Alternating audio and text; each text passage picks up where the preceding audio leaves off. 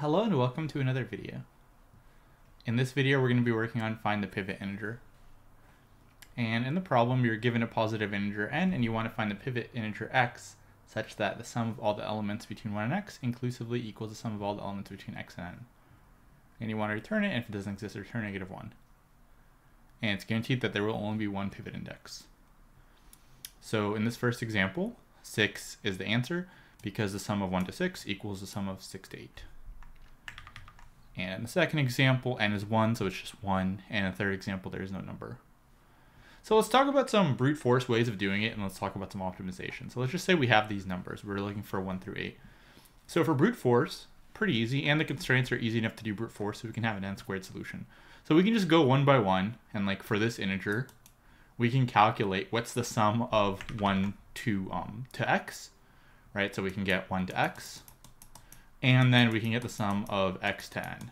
And we can do that for every integer. So like, let's say we try 4, we'll say like, okay, what's the sum of 1 to 4? We can do that in a loop. And then what's the sum of 4 to 8 in this case? We do that in a loop.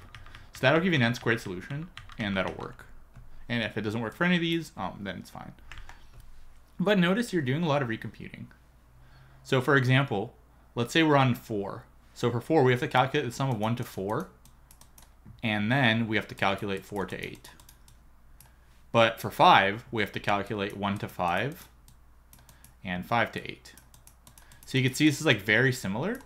So 1 to 4 and 1 to 5, there's only one number difference. Same thing here, there's only one number difference. So the way to speed this up to O of n is you can calculate two sums. So the first sum will be like the right sum. So let's just calculate the sum of this whole array in this case. This is 15, 21, 26, 30, 36. So we calculate this whole right sum. And then we have a left sum of 0. And then we can just basically go through this thing and see, is the left and right sum equal? And the left sum will be the sum on the left, and the right side will be the sum on the right. So let's kind of walk through that solution. And we should get, ideally, we should get 6. So let's walk through that one. Let's maybe actually just type so we can rewrite these things. So we have 0 and 36. So for 1, and also, yeah, so for 1, the left sum, you just basically take your old left sum and add 1, so that's just 1. And then the right sum is this whole thing, so it's 36. Then for 2, you take your old left sum and you add 2. So it's going to be 3. And then we also need to subtract now for 2. The right sum for 2 is going to be this. It's not going to include 1 anymore, so we need to subtract 1. So we're just basically subtract the element before, and then we add the current element. Then for 3, we're going to add the current element, so 6, and subtract the element before, which is 2, so we have 33 now. It's still not there. So for 4, the sum is 10 for the left, and for the right, it is 29. Subtract the, I'm actually sorry, we need to subtract the 3, right, because the right sum is this. So the old right sum used to be this, and now we're subtracting this. So it's going to be 30 here. So it's still not good enough. So for 5, we need to add the 5 to the left sum, so 15, and we need to subtract the 4 because the 4 is no longer in it. So 26. And then finally, for 6, hopefully this works out. We need to add the 6, which is 21, and we need to subtract the 5. So we have 26, or 21. So the sums are equal, and then we just return. So essentially for every number, like if we're on this number, it's going to be the same as the number before, but you need to add the current number, and you need to subtract the number before, because for 4, the left sum is this, and the right sum is this. And for 5, or sorry, for 4, the left sum is this, and the right sum is this. And for 5, the left sum is this. So we're basically adding the current number, and the right sum is this, so we're subtracting the number before. And that works, and that's going to give you an O of n solution. But we can still improve upon this. And the way to improve upon this further is because our numbers are increasing in a predictable way, right? They're always increasing by 1. We can actually get the sum of a range in O of 1. And basically, for any array, you can get the sum of an array by getting the average times the length. And this works for any array, and it makes kind of sense, right? You get the average number, and the average number times the length of the array will give you the sum of the array. But the problem is if your array is unpredictable, like if your array is like numbers all over the place, like 5, 1, 2, 8, 9, you can't really do this in O of 1. Like how do you get an average of a random array in O of 1? But you can do it if your array increases predictably.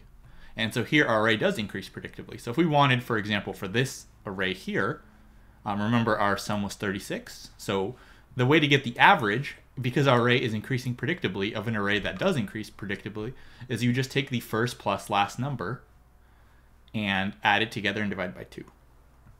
So we will get 8 plus 1 over 2. And then we'll get 4.5 here. And it makes sense, right? Because if you look, the left half is this, the right half is this, so the average is right between 4.5.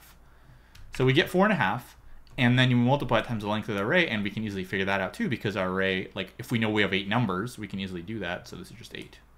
And then if we do this, so 4 times 8 is 32, and a half times 8 is 36. So now that we can get, like for any subarray, this lets us basically, if we know we want to get the sum of any, we can do this with any starting number and any ending number, right? Like if we have x to y, basically the length of this array, or sorry, not the length, but the total will be x plus y over 2 times, so the length of an array is, this is kind of like a sliding window, like what's the length of a sliding window? It's just y minus x plus 1, right? So the length here would be 8 minus 1, which will be 7 plus 1. And you can use this formula to get the sum of any array you want now, because it's continuously increasing, it's predictable. But this wouldn't work, for example, if our numbers were like 1, -5, 8, it's 3. We can't just be like, let's just take 1 and 3 and take the average, because it's not predictable. But here it is. So this is called an arithmetic sequence, and that's what's predictable.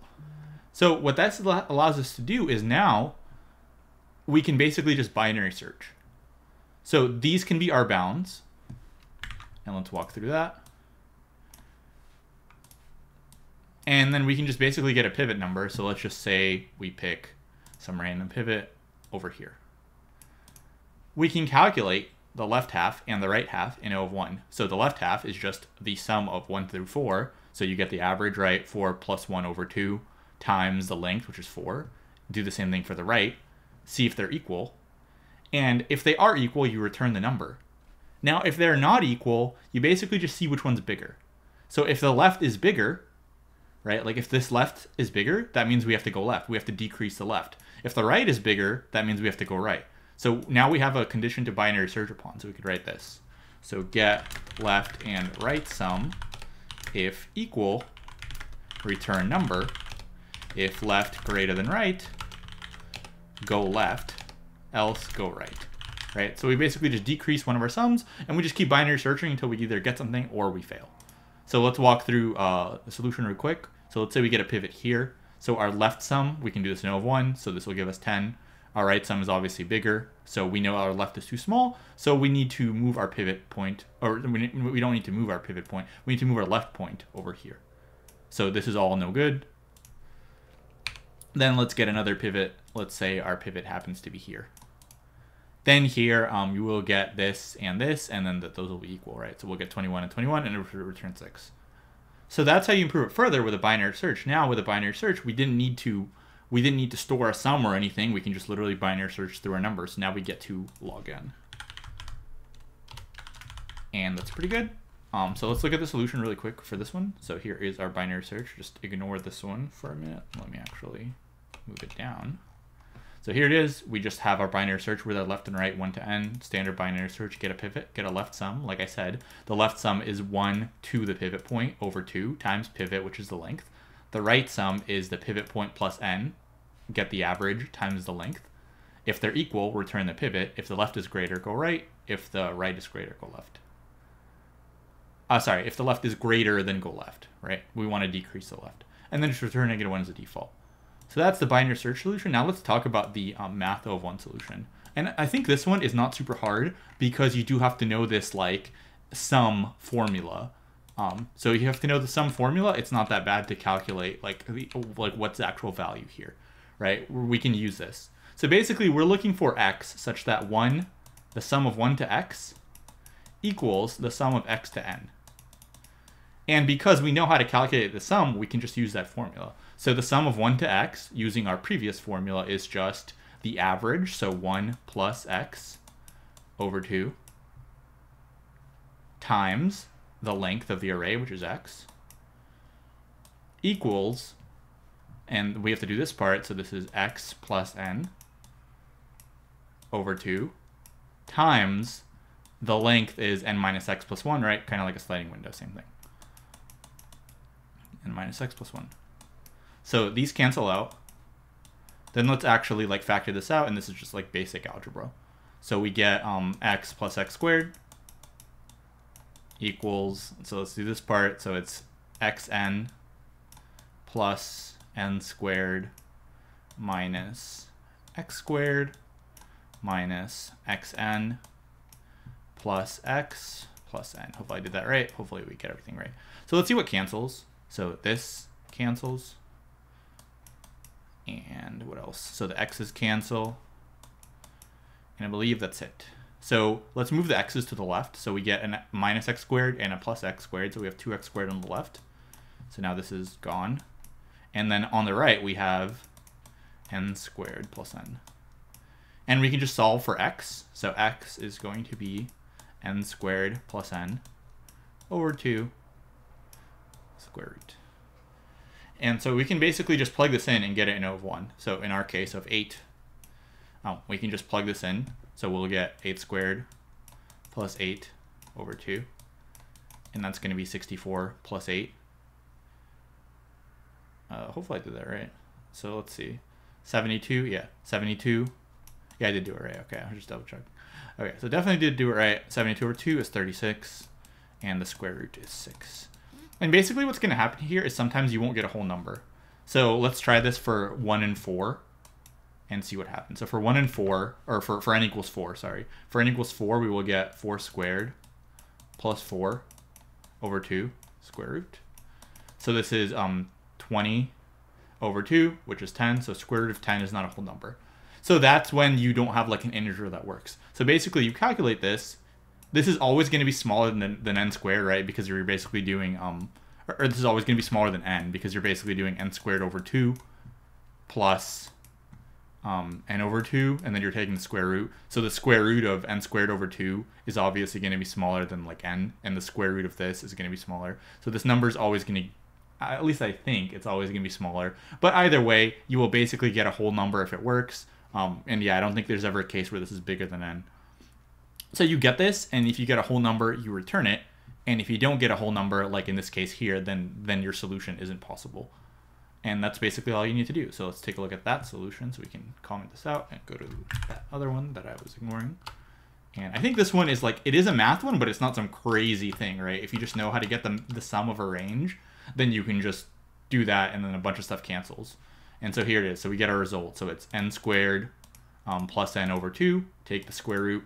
And we return it if it's a number, and if not, return -1. And the way to check if it's a whole number, at least one of the ways, is you can mod it by 1. So if your number is like 4.15, if you mod it by 1, you won't get 1, or you won't get 0, right? So if a decimal modded by 1, you will get like 0.15, I think here. And if it's a whole number, and any whole number modded by 1 will give you 0. So we just check, is it a whole number? I guess the other way to do it would be turn it into an integer and compare it to the decimal value. Maybe that's like not as stupid as this, but whatever. Either one works. But yeah, so this solution also works, and this is the O1 solution. And like I said, I think this one's like reasonably easy math, so wanted to show that one as well.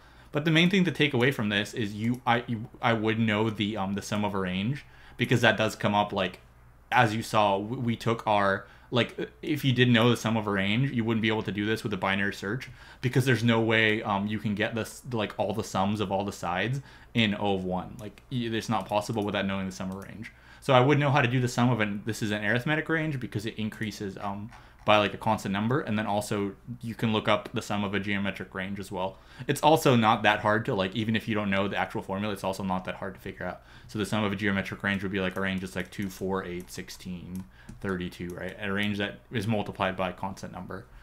I would know those two and know how to derive them, because in a lot of problems they give you the actual, like, you see this a lot, like, oh, the sum of something is like this or something like this. And then you're like, how did they come up with this? That's how they came up with it. It's the sum of an arithmetic range. But yeah, that's going to be all for this one. So this is finally going to be time O of 1 space O of 1. And the binary search would be time O of log n and space O1. So as always, as it is for a lot of easy problems, even this is easy, the harder solutions are kind of interesting, and you can use them for a lot of way more complicated problems. So yeah, hopefully you enjoyed that one, and if you did, please like the video and subscribe to the channel, and I'll see you in the next one. Thanks for watching.